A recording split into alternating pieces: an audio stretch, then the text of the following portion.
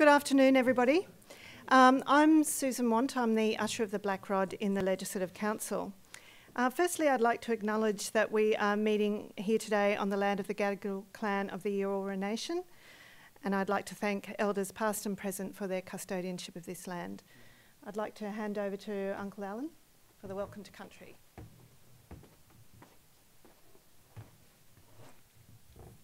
Thank you. Once again, my name is Alan Madden, Gadigal Elder. Minister, distinguished guests, ladies and gentlemen, for my first song, only kidding you fellas. Two apologies for the terrible weather we're having outside at the moment.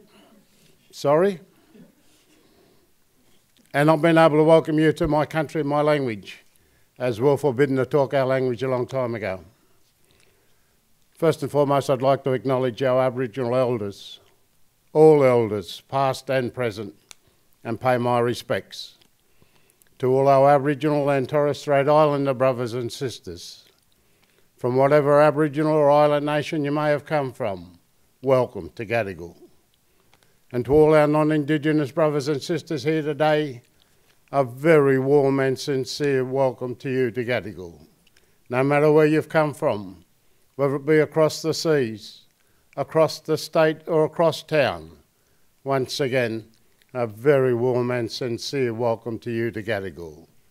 And as I've mentioned many times before, was, is, and always will be Aboriginal land. Only three things shorter than that: coming, taxation and going. It's always an honour and pleasure to welcome one and all to Gadigal. Gadigal is one of 29 clans of the Eora Nation. The Eora Nation is bounded by nature's own, the Hawkesbury River to the north, Nepean to the west, and Georges River to the south. And in between those three mighty rivers is the Eora Nation. And in that nation, there are 29 clans. And the clan's name we're on today is Gadigal. On behalf of members of the Metropolitan Local Aboriginal Land Council and of the Gadigal mob, once again, a very warm and sincere welcome to you to Gadigal. There's an old saying out there, and I think it's very appropriate for you mob here today. You fellas heard it 1,000 times before. They say, where there's a will, there's relatives. So once again, on behalf of the Land Council and of the Gadigal mob, welcome, welcome, welcome. Thank you.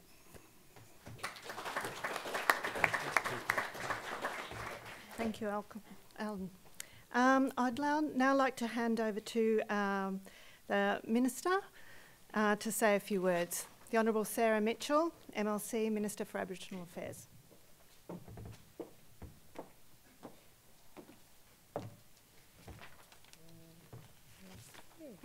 Thank you. Thanks, Susan. Well, good afternoon, everybody. I too would like to begin by acknowledging the traditional custodians of the land on which we meet, the Gadigal people of the Eora Nation, and pay my respect to our elders past, present and emerging. And thank you, Uncle Alan, for your wonderful words as always. It's always nice to have you here at Parliament and to do the welcome for us. It's a real pleasure for me as Minister for Aboriginal Affairs to be able to be here and be part of today. As some of you would have noticed when you came in, the House, or both houses in fact, are sitting today, so we're sort of in and out, and acknowledge my colleague Paul Green from the upper house who is here. I think we're the only ones who are sort of wagging to be here, don't tell anybody. And I think the lower house is sitting, but I'm sure other members will come and go throughout the presentation. I'd also like to thank and welcome our speakers, and I don't want to steal anybody's thunder in terms of the MC and the presentations that we will hear today, but certainly to welcome Philippa Scarlett, Professor John Maynard, Michael Bell, and also Uncle Harry Alley. I had a chance to have a brief chat to Uncle Harry earlier, and I'm certainly looking forward to hearing from him as well. This is a great event that I think we're having here at Parliament, and I do just want to acknowledge Susan and everyone at the Parliament who has worked really hard to put this together. I think that it's important that we talk about these sort of issues and raise awareness of the important role that Aboriginal men and women have played in our armed forces over the years. And I was doing a little bit of research and quite interested to hear what information was available. And it's interesting to know that prior to about the 1970s, there wasn't really a lot known about the armed forces and the role of Aboriginal men and women in those roles. And subsequent research has established a record of Indigenous service dating back to the start of the Commonwealth era in 1901, and I'm told even a small number of individual enlistments in the colonial defence forces before that, which is quite extraordinary when you think about it, because initially federal legislation actively prohibited Aboriginal and Torres Strait Islander people enlisting in the Australian Imperial Force, and as I'm sure we'll hear about today, I'm told that many men volunteered, were rejected, and many in fact changed their identity so that they wouldn't be recognised as Aboriginal people so that they could serve. And again, I think that's just a remarkable set of circumstances that led people to serve our country. The men who did served with distinction and were treated the same as their fellow soldiers, and for many of them they received equal treatment for the first time in their lives while they were serving, only to come back home and continue that state-sanctioned discrimination and prejudice. So quite a remarkable time to be thinking and talking about that at the moment and what those men would have gone through. It's estimated that over 1,000 Aboriginal and Torres Strait Islander people volunteered in the First World War, over 500 from here in New South Wales, and more than 250 were killed. And I think it's critical that these men are acknowledged, that they are recognised and respected, and that they are honoured. And I think events like what we are doing today is really important to raise awareness of this part of our history, which is really important. So thank you for letting me be here and be a brief part of it. As I said, I'm really looking forward to hearing from the fabulous speakers that we have today, and I hope all of you enjoy this afternoon and your time here with us at Parliament House. Thanks. I'll hand over to Gary, I think. We'll do that? Yep. Thank you, Minister. Just before I hand over to Gary, who is our MC for the day, I just wanted to go back a little bit and just explain how this forum came about. It is very important to the small team in the Office of the Black Rod that prepared the part of the exhibition that's now on display in the Fountain Court, in the Parliament's Fountain Court, which is about Aboriginal service in the First World War. When we started, we were largely ignorant of this story, and we contacted a lot of people to assist us with getting it together, and a lot of those people are here today. Gary Oakley, Uncle Harry, Michael Bell, Amy Lay, who's in the audience, Uncle Roy and Uncle David, the State Library, the City of Sydney, and of course our own library, who are very helpful in getting together some information for the exhibition. And the more we read about this story and talked to people, the more profoundly we felt we needed to do this story justice. It's a relatively unknown part of our history, the terrible prejudice and discrimination, but of course also the incredible bravery and sorrow from the First World War. So I just wanted to thank everybody very much for coming, thank the speakers again, and I'll hand over to Gary. Should I tell them about you, or will you do it yourself? You can do that. Yeah. Gary Oakley.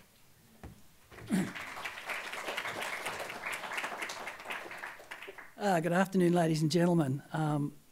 Thank you, Uncle Alan, for your welcome to country. My name's Gary Oakley. My people are the Gundungurra. I'm a New South Wales boy. I was born in the Blue Mountains, Katoomba, New South Wales. I started my career in the Royal Australian Navy as a 15-year-old junior recruit and spent 22 years as a full-timer in the Navy and another 22 years as a reservist. I spent some time as a when I was a reservist as a curator at the Australian War Memorial, and I'm now a squadron leader in the Royal Australian Air Force, and I work for Indigenous Affairs in the Air Force, and my job is I'm the Air Force's Indigenous Historical Custodian. So my job's all things history. So that's me. Some housekeeping. If you need the bathrooms, the toilets, straight out the door and in the little passageway in front of you, or you go through the mirror doors and you turn to the left, and they'll be on that side as well. If there is an event that happens here and you're asked to leave, a fire or some other thing, please leave cautiously and don't rush when you go out, and take note what you're told by the security people, please. I'd also like to say to our speakers, You've only got 10 minutes each, or roughly 10 to 15 minutes each, so if you could keep it to your 15 minutes, it would be fine. We're going to try to get through this in enough time so that we can actually have a question session afterwards. So our first speaker is Philippa Scarlett. She's a historian and the author of Aboriginal and Torres Strait Islander veterans for the AIF. You'll actually, on the desk out the front, there's a copy of her book. She's going to give you an update on her research and give the context to the history and story of Aboriginal service in the First World War. I'd like to present Philippa Scarlett. Yes. Okay. Well, good afternoon, everyone. I'm very pleased to be here to talk about Aboriginal war service in World War I. And I'd also like to acknowledge the Gadigal clan of the Eora and its elders, and to thank them for their custodianship of this land. Now today, I want to talk generally about Aboriginal World War I service, and to put it in context, and also comment on where we are now 100 years from the armistice, after the armistice. It's well known that the 1909 amendment to the Commonwealth Defence Act of 1901 stated that men not substantially European were barred from serving their country. And the background to this was the racism which infected Australia before and after Federation. In fact, the rhetoric of recruiters and politicians was that the AIF was fighting to keep Australia white. Despite this, my latest figures, amended as recently as just a few days ago, show that 1,223 enlistments are verified, or attempts to enlist, and that 833 of these men actually served their country overseas. And I should say that honour is due too to the willing but unsuccessful, in fact to all who volunteered in the face of legislative and social discrimination. The contribution of those who were successful was comprehensive.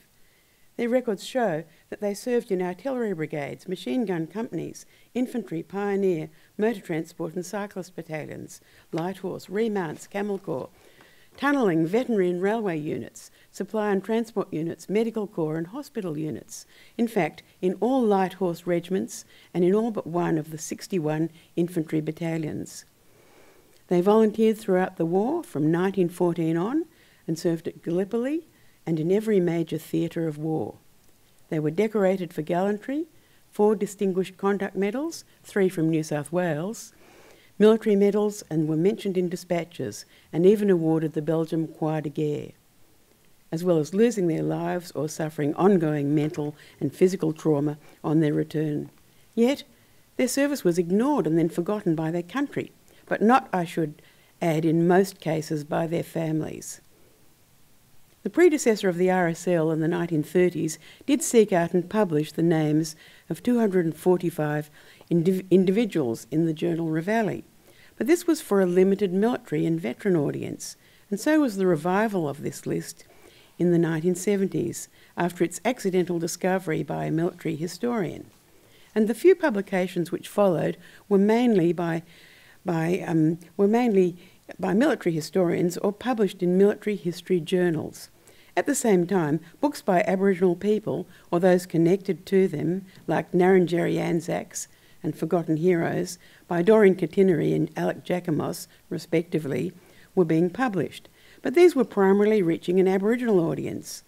And so was the groundbreaking 2002 National Archives Bringing Them Home Indigenous Soldier List, which brought recognised numbers from 245 to over 600. Well, to cut what's a long story short, sometime between the 1970s and the early 2000s, against the backdrop of increasing Aboriginal-driven prominence for Aboriginal issues, from the Tent Embassy to stolen children and the general intensification of Australia's war remembrance, Aboriginal war service in World War I began to emerge from the province of military history and Aboriginal family history, and as the century progressed, achieved a place as a recognised part of Australia's war history, signposted by its inclusion in the Oxford Centenary History of Australia and the Great War, published in 2015, and in 2017, Bennett and Ariotti's book, Australians in the First World War. And this mood of recognition has been bolstered by very public events, like Ray Minikin's Coloured Digger March, first held in 2007, and Tom Wright and Wesley Enoch's 2015 play Black Diggers, and the War Memorial's touring exhibition for Country for Nation, Serving Our Country, perhaps, or both titles, I think. Perhaps most symbolic to date was the War Memorial's invitation in 2017 to Aboriginal veterans and their descendants to lead the Anzac March. So the fact of Aboriginal war service has emerged from the shadows. But what do we actually know about it? The National Archives' digitisation of the records of the first AIF has provided an invaluable opportunity to find out, and has been the means of coming up with some surprising results. A key aspect of knowing the numbers and names of volunteers is that this enables us to begin to tell in more detail the story of Aboriginal service. And the overall story is now taking a slightly different shape from what it was previously thought to be. My overview of the records undertaken in early 2015 and reinforced by examination of the over 200 men whose service has since been uncovered shows some interesting things. Race was not required to be stated on the enlistment form, but it sometimes was. And when this happened, there could be one of two results. A man was refused enlistment, or although named as Aboriginal, he was successful. So it's clear that the Defence Act provisions were inconsistently applied. Reinforcing this is that external descriptive sources can show a man was undoubtedly Aboriginal, but this was not stated by recruiters on his successful enlistment. Further, my examination showed that a military order in May 1917, as general enlistment was faltering, allowing men with one white parent to enlist, in practice legitimising what was already happening, had no effect on overall Aboriginal enlistments, despite was and sometimes still is assumed. Aboriginal enlistments as a whole remained in decline, and in fact I found that the majority of men enlisted in 1915 and 1916. The records show too that these men came overwhelmingly from country areas, and with few exceptions were labourers or engaged in bushwork or labouring occupations. At the same time, records also show, unexpectedly, that a small and I think significant proportion came from cities and suburban places, like the 50-odd men born in the Sydney region. What the records also show is that only 12% demonstrated any connection with missions. And this contradicts common perceptions about Aboriginal people. There's a reason for this in New South Wales at least, and one which is connected with the question why they volunteered. I've speculated that volunteering was related to aggressive recruiting campaigns and the usual reasons like pay and adventure, but there's no written evidence for this. A Queensland Aboriginal man in 1935 wrote that he thought fighting would give him rights in his own land. But while there's no reason to disbelieve him, to date there is nothing to be found stating this during the war itself. However, what we do know is that the records and contemporary newspaper articles show clearly that, like non-Aboriginal men and their families and communities, Aboriginal desire to support King and Country and Empire was an often repeated sentiment. The son of an Aboriginal World War I soldier told me recently that his father had served because he did not want his country to be invaded yet again. And country for Aboriginal people had and has a deeper and different meaning than for the descendants of white invaders and later immigrants.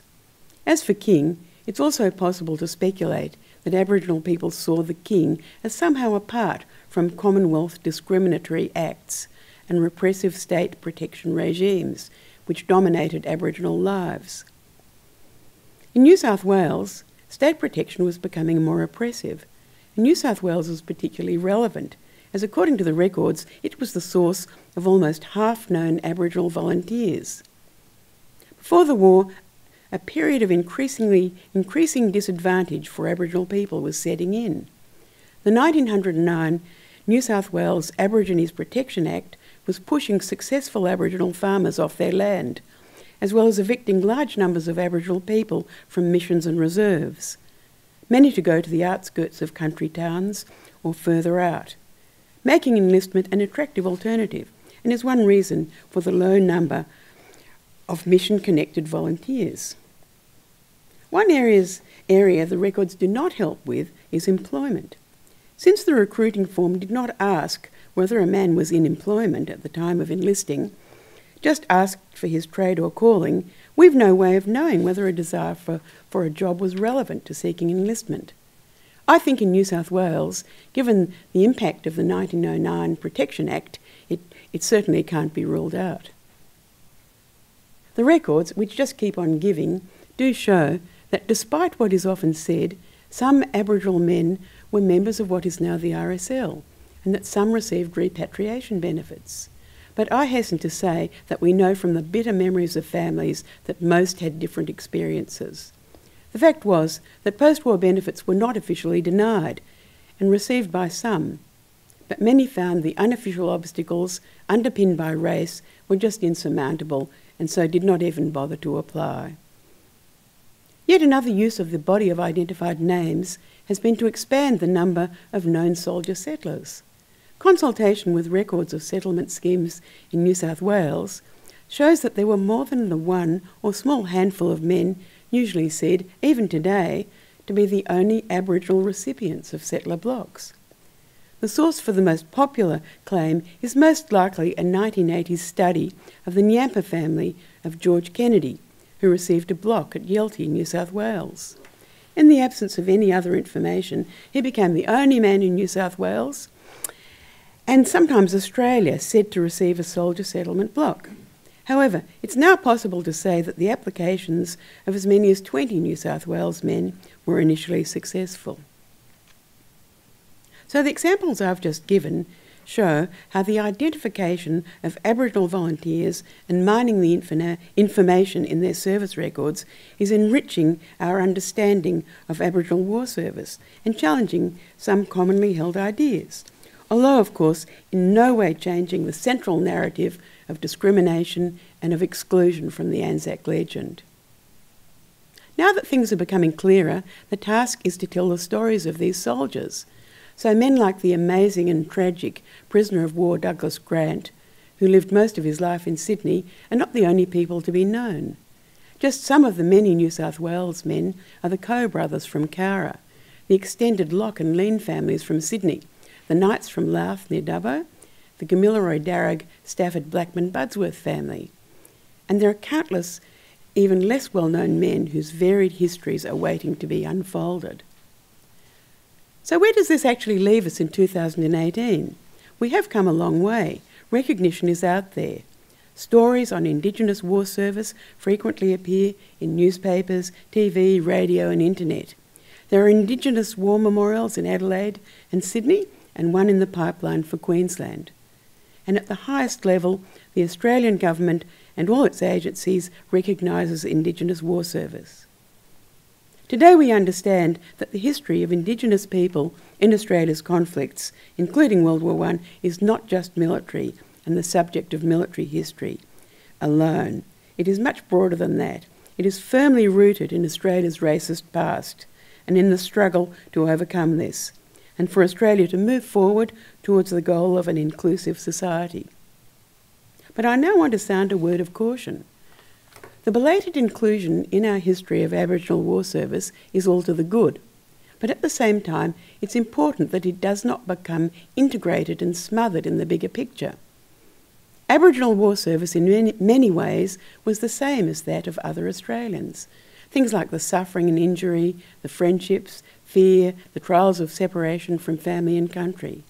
But it was different too, beginning with the racist society the soldiers lived in before and after the war, the barriers to enlist and post-war lack of recognition and exclusion. And perhaps this is something which other speakers may want to comment on. Well, I'll conclude now by saying that if anyone would like to discuss their relative's war service or seek help in finding out about it, I'd be very happy to help them. Thank you very much.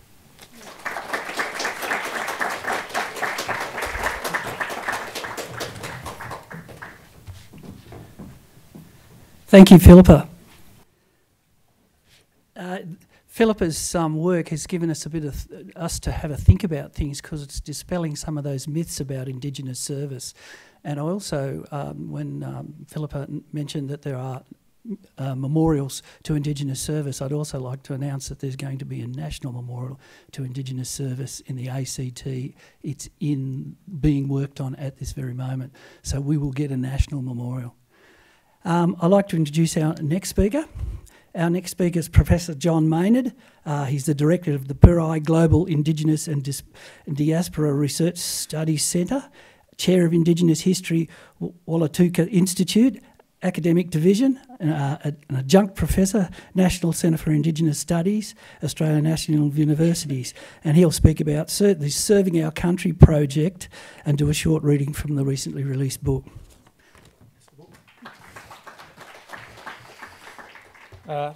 Thanks, Gary, for that kind introduction. I also, Uncle Al's just gone, but also acknowledge him for his kind welcome to country. And look, for me, as a Warramai man, I would also respectfully acknowledge the traditional owners, the Gadigal people of the Eora Nation and their ancestral lands, within which I am most honoured once more to be a visitor. I also acknowledge our elders, both past and present. It's important to acknowledge as well that sovereignty over our land has never been ceded. I also acknowledge the Minister, distinguished guests and elders in the audience.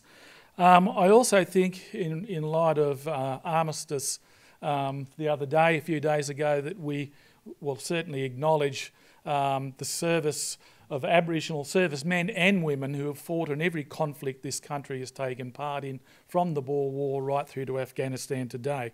So we have a really proud history. And the Serving Our Country project, which I was a part of for, I think it was 4 years or 5 years, I can't remember now, with Mick Dodson, and which went through ANU, but we had the Department of Defence, the Australian War Memorial, Veterans Affairs, the Commonwealth Archives, Australian National University, the University of Newcastle and Commonwealth Universities. And over that period of time we did interviews in every state and territory in this country. There was wonderful support from community in conducting interviews. There is one critical component of all this. There is incredible pride carried by our Indigenous families and communities in the service that their forebears provided in fighting for this country. So there is a really proud history. So it was a great project to be a part of, and as I said, we did interviews in every state and territory. We held some important forums, and of course the wonderful book from New South, which has been published in recent times. And I'm just going to read a small part out of this particular publication. And I guess it touches on what Philippa was talking about as well. That there were several, in looking at the First World War, and I'm sure Philippa would agree with this, there's so many intriguing aspects when you're exploring in the archives and you're delving into memories that have been recorded in the past, into our service, the roles that Aboriginal men played in that conflict. I haven't got time to go into all of those here, but I'll touch on enlistment, which Philippa has already mentioned, and also those enlistment forms would do showcase, I guess, where these men came from, when they enlisted, and what sort of employment they had. But just to begin to set the tone, the First World War gave rise to an enduring narrative about the soldiers of the Australian Imperial Force, the AIF. In the Anzac legend, the Australian digger was celebrated as the quintessential citizen in arms, affable, courageous, poorly disciplined, a larrikin and a great mate. But where did the Aboriginal soldier sit within this foundational national narrative? We now know that around 1,000, and Philip has actually increased that number, and I guess the War Memorial with Michael as well, I would have touched on that since. So over 1,000 Aboriginal men enlisted between 1914 and 1918, many more times than those that served in the Boer War only a decade earlier. With the aid of First World War military records, we can ascertain where these Aboriginal men came from, when they enlisted, as I said before, and how they were employed in that service. Some of the interesting aspects of this, previously it has been assumed that it was not until the military authorities relaxed the barriers to Aboriginal enlistment in May 1917, allowing, and I use the word, half-castes to enlist that significant numbers of Aboriginal men joined the AIF. In fact, the records drawn upon in this study revealed that the greatest numbers of Aboriginal men signed up in the years 1914 to 1916. Of the 989 records of Aboriginal men examined, 641 of them had enlisted before 1917. However, it is important to note that in contrast to other states, there was a spike in Queensland enlistment in 1917. Hence, the relaxation of official barriers to Aboriginal enlistment was likely to have been motivated not by the AIF's need to recruit more men after huge losses in the Battle of the Somme and the failure of the conscription referendum of October 1916, but rather that the military authorities acknowledged that large numbers of Aboriginal men were already fighting overseas.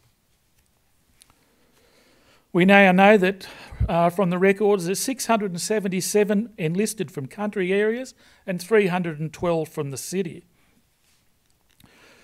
Were these Indigenous soldiers fighting for their country, for Australia or the British Empire?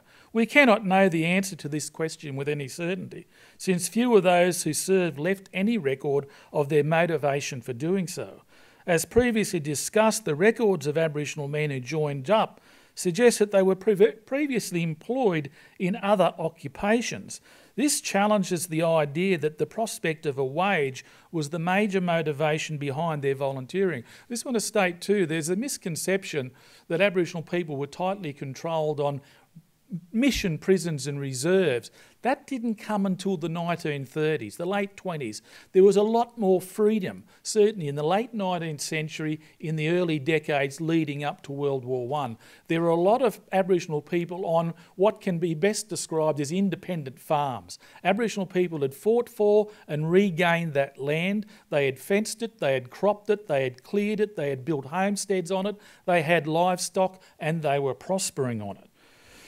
So Aboriginal men did not go simply to war because they lacked other choices. Some probably signed up for the same reasons as non-Indigenous men, and Philip has touched on this, for travel and adventure, because their mates or brothers had signed up, because they believed in the war effort, or because they were subjected to aggressive recruitment campaigns.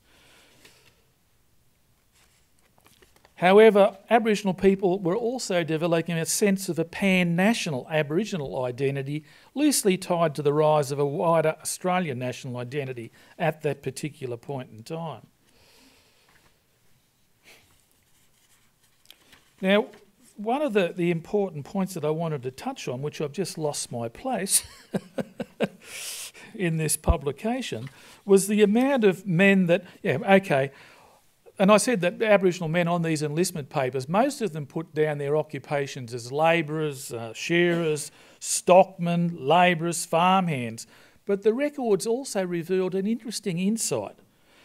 Some of the Aboriginal men had put down they were truck drivers, fettlers, dairymen, clothing cutters, masons, miners, clerks, jockeys, contractors, glass workers, machinists, lime burners, butchers, musicians, fishermen, blacksmiths, bakers, plumbers, railway clerks, nurserymen, train engine drivers, oyster merchants, pattern makers, railway porters, motor mechanics, merchant sailors, mechanical draftsmen, students, orchardists, warehousemen, process engravers, musicians, even a dental mechanic, a journalist. So this was the stuff that was recorded on these enlistment papers. This is a different history that we haven't been privy to in the past.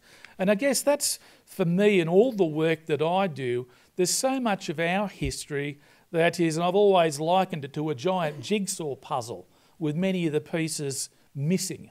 We've all got to play a part. All of our families and our communities have an incredible proud history with heroines and heroes in our past. We've all got to play a part in putting these missing pieces back into the jigsaw puzzle. Now, but my talk has highlighted some of the varied and intriguing aspects of Indigenous experiences during the First World War. The personal stories embedded within the archival record enhance our understanding of Aboriginal soldiers' experiences on the front line and the difficulties they faced in coming home. Within these records, Aboriginal soldiers' letters and records are tinged with humour and sadness. These records also reveal some significant patterns. All the men, as I stated, they were employed. 2/3 of these men came from or enlisted, as I said, in the rural country regions. One of the most surprising findings was that the majority of Aboriginal men volunteered to serve before, as I said, the military restrictions on Indigenous men were relaxed in May 1917. Many Aboriginal diggers then were connected to country, self-supporting and eager to be part of the broader Australian commitment to the war effort.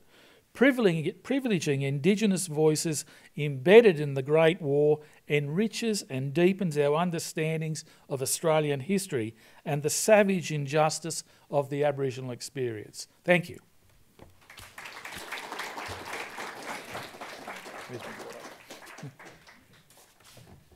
Thank you, John. If you're really interested in Aboriginal and Torres Strait Islander military history, I advise you to buy the book. It's an exceptional publication. I'd also like to now invite the President of the Legislative Assembly, the Honourable John Ajaka, to address the audience.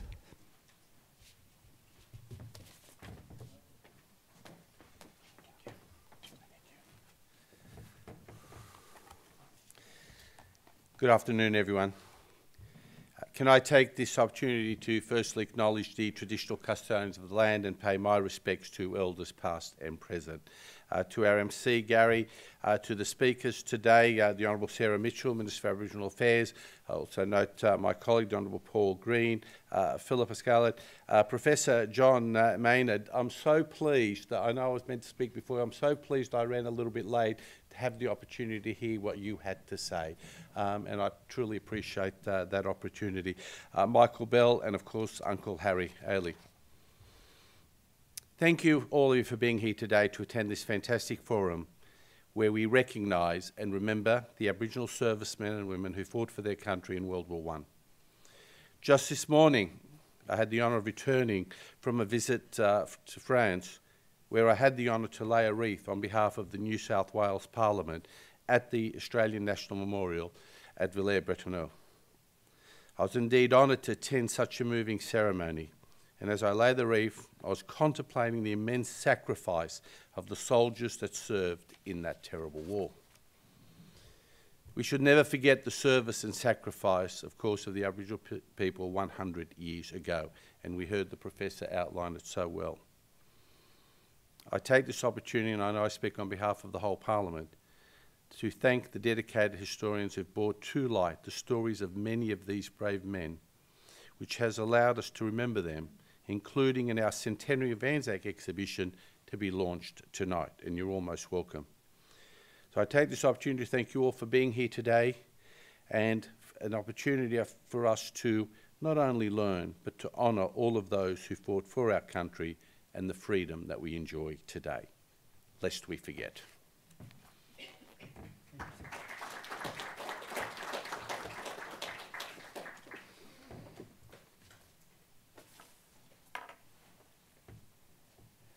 I'd like to now introduce our third speaker. Our third speaker is Michael Bell, the Indigenous Liaison Officer. He works for the Military History Section at the Australian War Memorial. And he'll talk about the restrictions faced by New South Wales Aborigines and Torres Strait Islanders who sought to enlist in the First World War and the inequity of the society that they returned to. Michael Bell. Do you want to do it there or here, Mike? Here?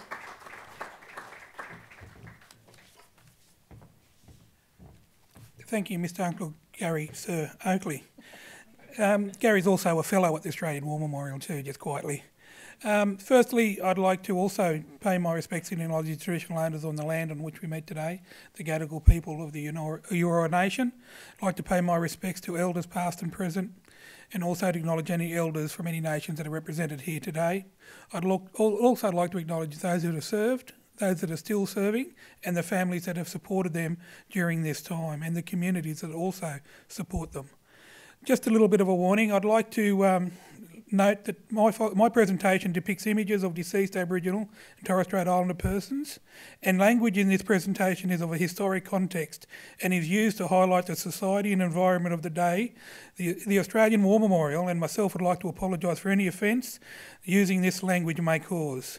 The memorial knows that this language is unacceptable today, but to use accepted descriptions would distort the historical contents and purpose of this information. Everybody has stated here, Aboriginal and Torres Strait Islanders have fought for Australia in peace and wartime since the Boer War forward. And I'll have to skip the Boer War because I've only got 10 minutes and Gary will have to drag me off here. That's the Boer War. But we had 9 Aboriginal identified men serve in the Boer War. If you hear any different about a random 50, it's not true. If it is true, bring me the proof. This is what the Section 61 of the 1903, amended in 1909, Section 1 Defence Act looks like. I have to skip through that. But what we're looking at here for us down here is Section H.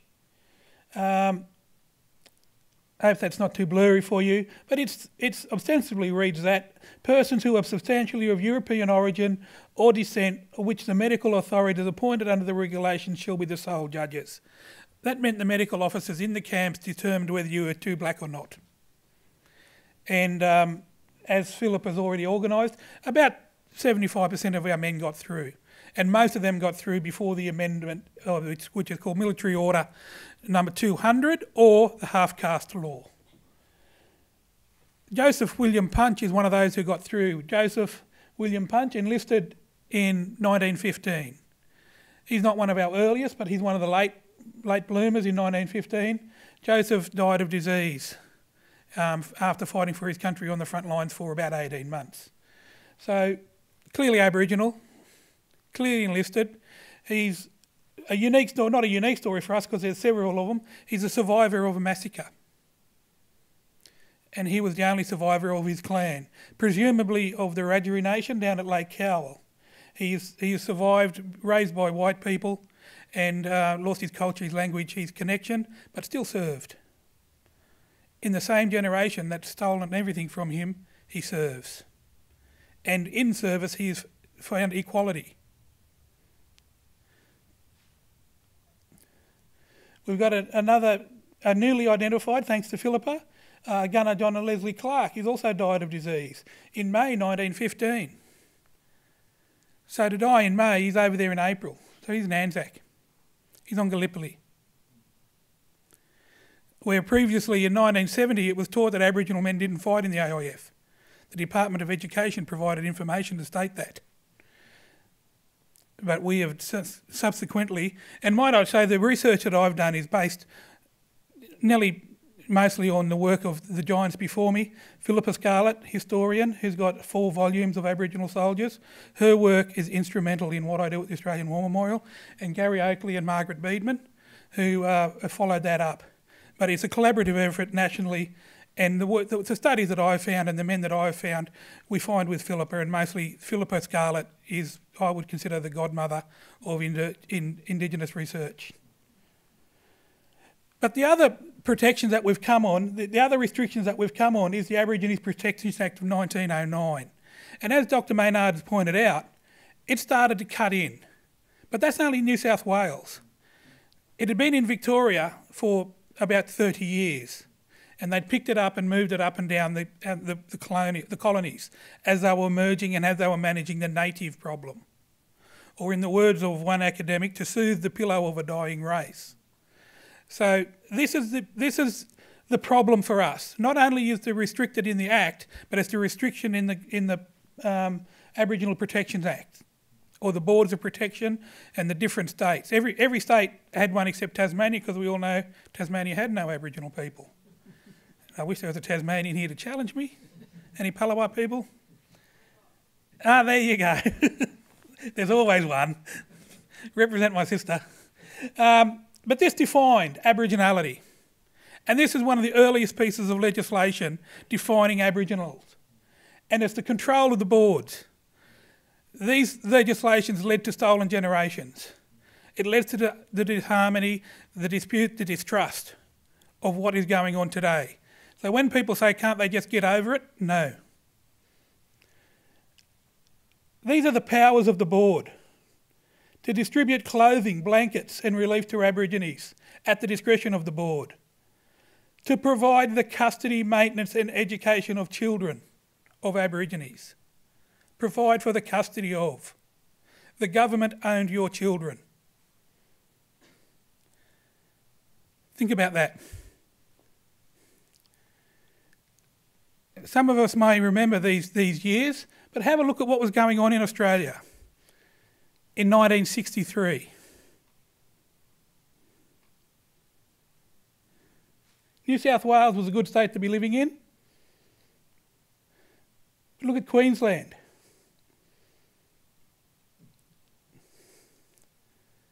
To marry freely, own your own children, control your own children, move freely, own property freely, receive wages. These are the conditions that existed in Australia. And it wasn't until 1986 that in Queensland they repealed the ability to pay Aboriginal people less. 1986. But this is what we're referring to here. This is an attestation of one of our Aboriginal soldiers. Richard's a Queenslander, he's a Quandamooka man, but he enlisted as an Aboriginal man as himself and got refused. And he went back and he changed his identity. He became Richard Martin from Dunedin. He's a New Zealander. And he got accepted. He was 22 years, 11 months, and he was a labourer. Another one of those, John. But this is what the instructions looked like in the AIF after the half-caste legislation came out. And it says... which one is it? Men not of substantial European origin or descent are not to be enlisted. Doubtful cases should be referred to the medical officer. So Punch got in. But this is the order that changes that, allegedly. This is the half-caste rule, or the Military Order 200. And it says... half-castes may be enlisted in the Australian Imperial Forces provided that the examining medical officers are satisfied that one of the parents is of European origin.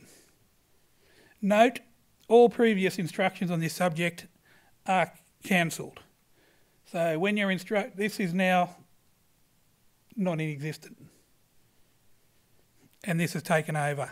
But this was in 1917. It came in March and started coming out in April. This is William Wallace Chatfield. That's William in his wedding outfit, in his uniform, First World War, and he's got a return service badge on. And his mate has too, and his other mate there. Wedding photo. William Wallace Chatfield. William again.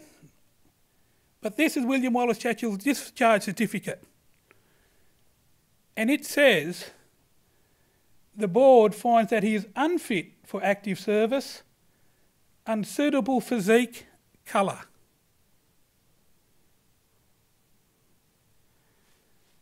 That man is too black for the AIF. Now somebody's noticed something here, haven't they? What's he doing in a return service badge and a uniform on his wedding day? Because he went back and reattested and got in and enjoys the last 6 months of the war in Palestine as a driver. But that's what they had to do. Imagine being told you're too black. That's William Wallace Chatfield. But just to show that it might have been not sick that day, he might have been a bit green or a bit jaundiced, I've got another little discharge certificate. This is of George Hillett. And it finds that George Hillett is unfit for active service, unsuitable physique, Aboriginal. Just to take any problems out that you might have been suspected he wasn't feeling well. And these are the conditions on which our men enlisted and served. But yet they served in great numbers. Philip is at about 1,200 with about 830, did you say, Philip, are going active service. So it's staying about the same. And according to Dr. Maynard, there was a little spike in Queensland. That spike, the story needs to be told about that, and I don't want to disprove John on the stage, but come and ask me afterwards about the Empty Saddles March. I'll tell you about that, and that'll quieten the statistical blip that was in Queensland. There's some other numbers. Aboriginal, as we said, we've been participated in every war. The Boer War, we've got 9. The Second World, we're expecting about 4 to 4,500, and that's men in hats and soldiers and service numbers.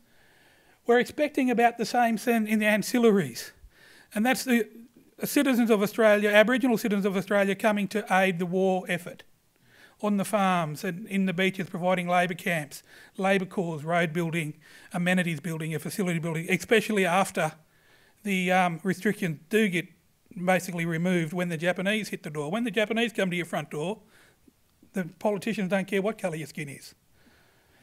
And then we've got the BCOF, we got estimated 50, we've got 35. The Korean War, we're currently estimated 300, with about 80 identified, and we're looking at about 700 in Vietnam.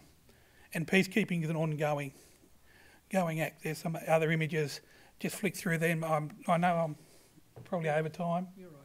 But I've just amended that because we've got some lovely images. I could tell you stories. But before I do go and lose the microphone, I would like to thank Susan and her team, Jodie, for putting this forum together, and also the exhibition. They've asked wonderful questions. Their ability to dive into a very much unknown pool was wonderful, so I thank you for hosting this here today, and I thank you for putting it on and choosing your subject. It's a brave subject, but together, what brings us together will bring us together.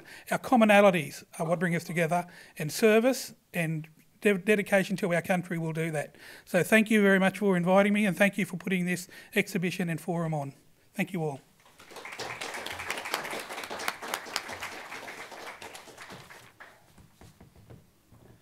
Thank you, Michael. Our next speaker is Uncle Harry Ali. Do you want to do it sitting there? You don't have to get up. Nah, you will. Yeah. Mm-hmm. If you fall over, don't blame me. Uncle Harry is a Cudgela elder from Charters Towers. He's a warrant officer, retired, Royal Australian Air Force, and he was the inaugural senior Indigenous member for Air Force. He's well respected through the Air Force and well respected in the community. I know he's well respected in New South Wales, in the Sydney area. So I'd like to introduce to you Uncle Harry Ali.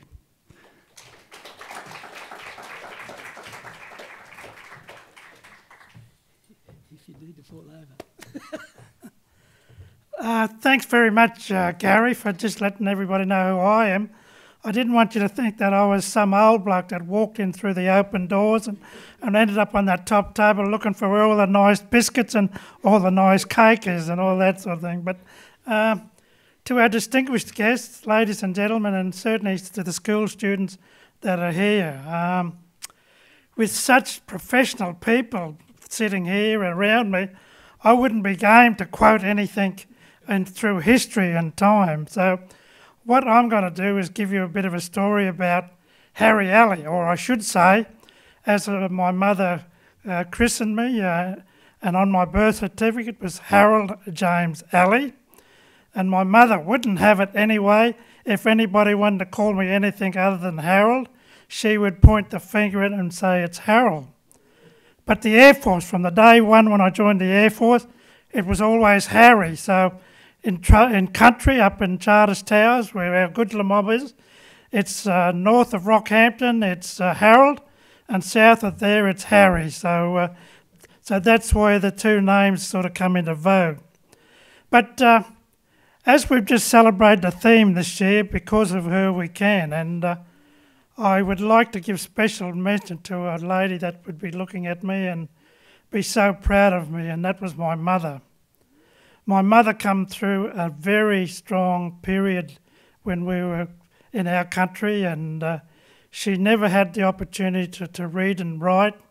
So between myself, she was so pleased when I could write, and I've got big knuckles because we had to write with ink. There was no biros. I was the best pencil sharpener in the business at school. So I always took up the role of writing letters for Mum and also reading the letters that she got, and I would always put a little PS on from my side of what to anybody she was writing to.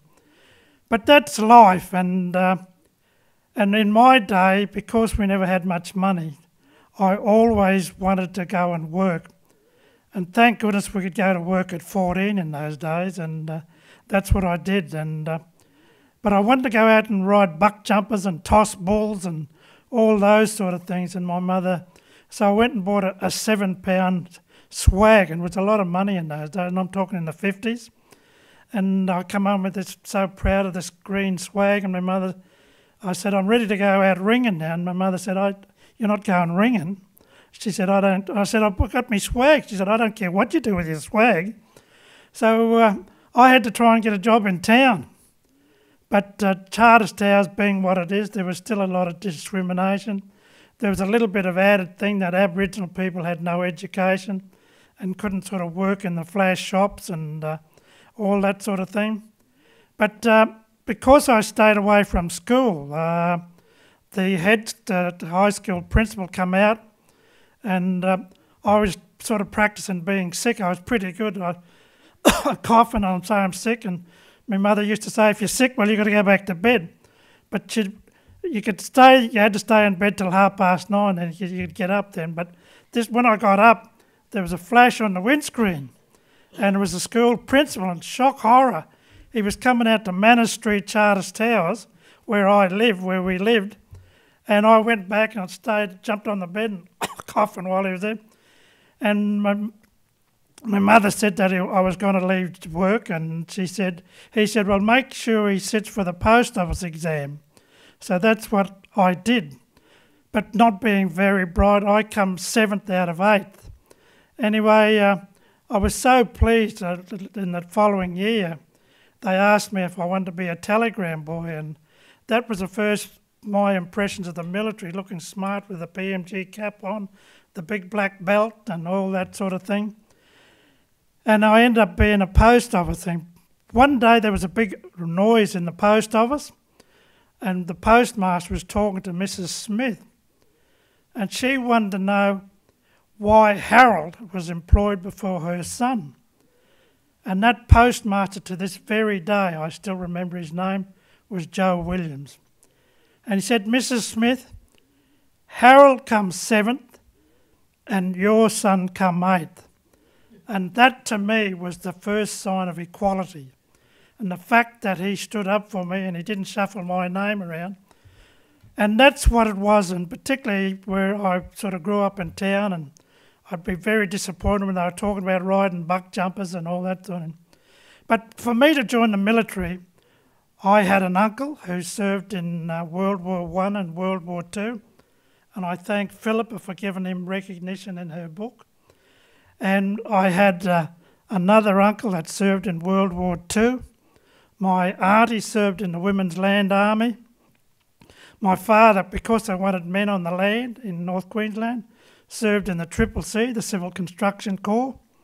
So I was always, when I went to my grandmother's next door, I always seen these lovely photos of them in uniform. The only time those photos come down when the wedding photo come along and things like that.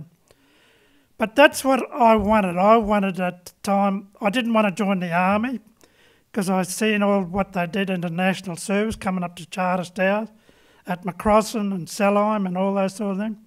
My aunties were the greatest ironers because of the World II involvement and starching uniforms and ironing them and all that. I used to get cut fingers from the creases that used to be in my trousers after my mother and any of the aunties doing it. So I joined the Air Force in the 5th of January 1966, and that was the difference for me. My brother wanted to join the Air Force, but the Air Force didn't want him, so he went down the hallway and joined the Army. So that's how we had Air Force and Army in our household. But to move on quickly, I thought I was going to get posted back up into Queensland. So what did I do? I ended up in Sale in Victoria. And for me, in North Queensland, trying to work out where Sale is in Victoria, I had to go and pull out all the maps to work out where it was. But that was like another life in itself. The other thing was I got very homesick at one stage. But the equality that they gave me from day one, and the mates that I went to a reunion a month ago where we still get together after 50 years, and that equality. The only thing in those early days I was teasing them about, I must have had a hungry look because all the marrieds would want to take me home for a good meal, and not that there was anything wrong with the meals in the Air Force thing. But like a lot of things, there was also in that period, in that early 60s, middle 60s period, there was discrimination, and particularly with mixed marriages and those sort of things. And I'll never forget on the ABC where they were interviewing a lady who was a non-Indigenous girl who married an Aboriginal man, and they sort of couldn't get over how there'd be a mixed marriage situation. But her closing comments on that program on the TV, she said, irrespective of what goes on during the day or whatever, once the lights go out, there's no discrimination. And I often thought of that. But that was to be as well. And my wife, who's non-Indigenous, she comes from Manjimup in Western Australia, and she come along, and I kept looking at her eyes, and I thought I was the bloke for her. And what we'd have to do is, because she got promoted to sergeant, I couldn't sit next to her in the movie, so I had to sit down with her, all the troops down the bottom, and she was up in the sergeant's seats. And so for me to sort of get up a bit closer, we used to go to the drive-in. But the only trouble is, as I was looking in her eyes to sort of move things along, there'd be a tap on the window, and the bloke would be standing there and said, oh, here's your fog pass out. Come back tomorrow night. So that's the sort of things that were always put in front of you. But that's what I always say. The services and the military has always given us equality. And particularly as I look at young ladies who might want to serve a career in the Defence Forces, that's what it's all about, is to give you equality so that you too can be anything that you want to be and can stand alongside us all when we're on parade. The only trouble is when I reach the dizzy heights of warrant officer, I used to always look from your top down to your toes and then go back to make sure that there was no crinkles or anything out of thing. But let me also say in my later life is the mateship that has come out of all this, and the context and the good people.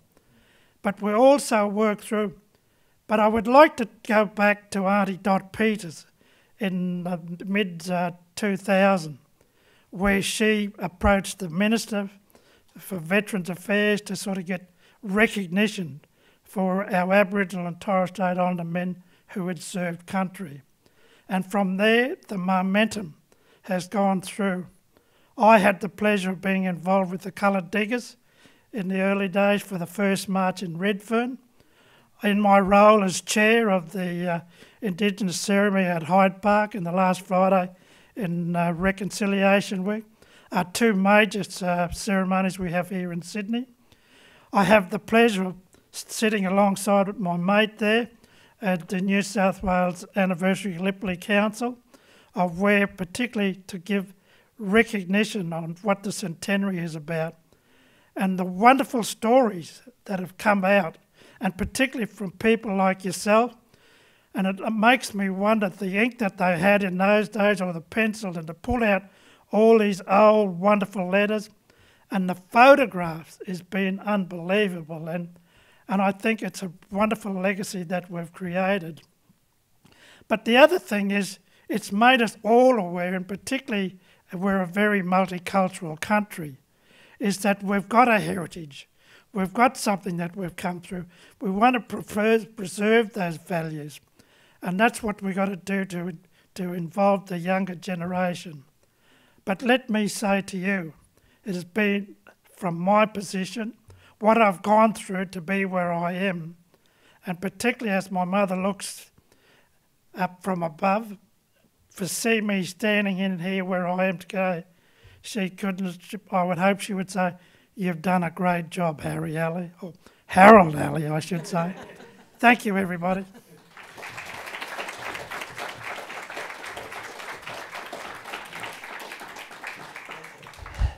Thank you, Harold. And I've got to agree with Harry. I spent most of all my younger years in the Defence Force and now my older years, and I found that the Australian Defence Force was probably, if not the first equal opportunity employer for Indigenous Australians for one reason or another, and you got friends for life. I know guys that I served in submarines with 30 years ago, and you never get rid of them. And they're not Indigenous. It's one of those things where you're all equal, you're all share, you're all the same. It's a really good experience. Please put your hands together for Al.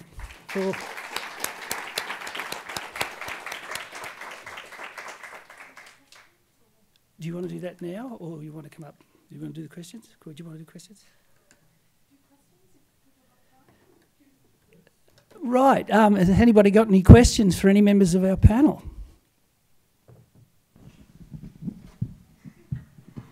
Well, that sorted that out. Don't be ashamed. Don't be frightened. We've got one down the front here. Right.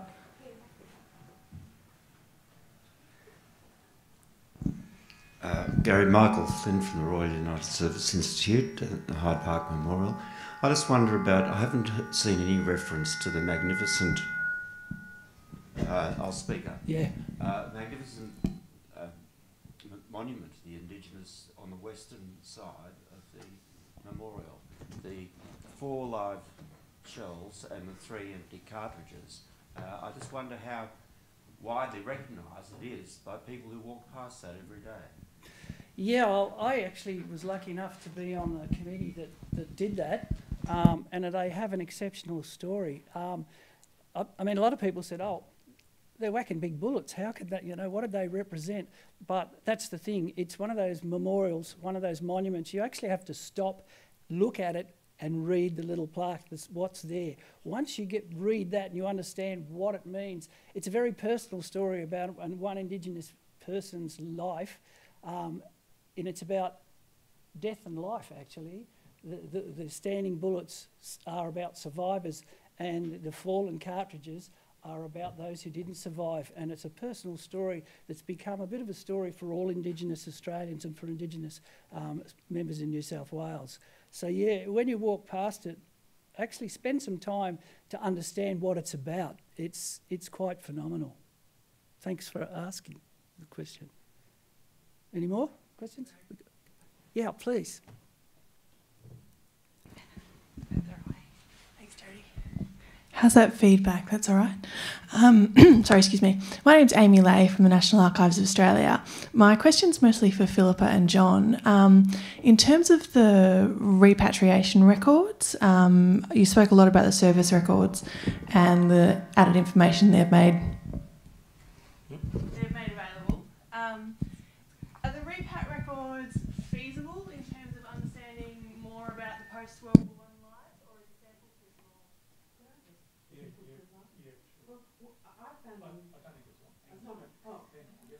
John, I just want to give you a particular instance how valuable they are. It's the case of John Hickey from Walgett, the well-known Hickey family, TJ's family. And we found his repat record, which clearly states he's Aboriginal and also states all the things he went through. He didn't marry, and he had a lot of problems after the war. So that's just one instance where we found them really great. And I don't know whether John has found. John might have. Yeah, no, look, there's a lot. I'm just trying to find the thing. It was someone else that actually wrote about the repat records in this book, and I'm just trying to find that reference. I mean, that's one thing about the military records. I mean, certainly with the Protection Board and government policy, there's not a lot. There's an awful lot of fires with Aboriginal records that aren't there, but the military records are far better. And I mean, they're more protected in what we've been able to find in regards to that. So yeah, no, look, there's stuff certainly there, and there's more to be done. Yeah, I'd like to chip in on that too. I think the J26, J30 series will be invaluable if you ever digitise those, because there's an ongoing record of the events of the man after the war, and it tells those, and it also tells you about his movements. It's got the addresses, the hospitals he's trying to apply to, what's going on, all of those. What seemingly is insignificant uses of the information, but applied across a broader spectrum of numbers, it can tell you a lot about our men and the effects of it. You know, such as, did they get the support to get to a repat doctor and use the hospitals? Did they utilise the counselling services? Did they utilise the RSL? Did they utilise the other available resources that were available for non-Indigenous soldiers? The repat files will have a lot of that information in. So if you're ever thinking about another little project, Indigenous repat files would be one to digitise. Do you have any more questions? No? Okay then, well we'll finish the questions. I'd like to get Suzanne, Shu and Jodie on stage please now. And we've got some little presentos for our panel.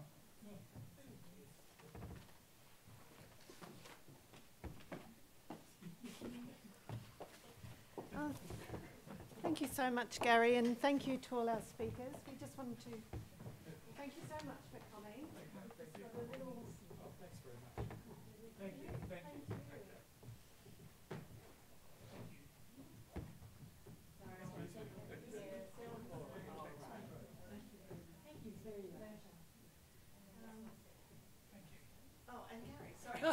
And one for you. Oh, thank you. And we've got also, just for your help, Amy, just a little gift for you as well.